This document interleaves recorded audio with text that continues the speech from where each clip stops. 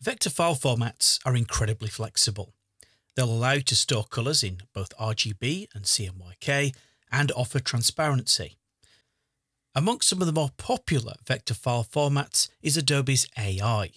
Used and authored inside of Adobe Illustrator, not only will it allow you to store content in multiple layers and include pixel-based content, but it allows you to save with lossless compression and use it in print projects. It's widely accepted throughout the Creative Cloud, not only in print and screen, but also in video-based projects too.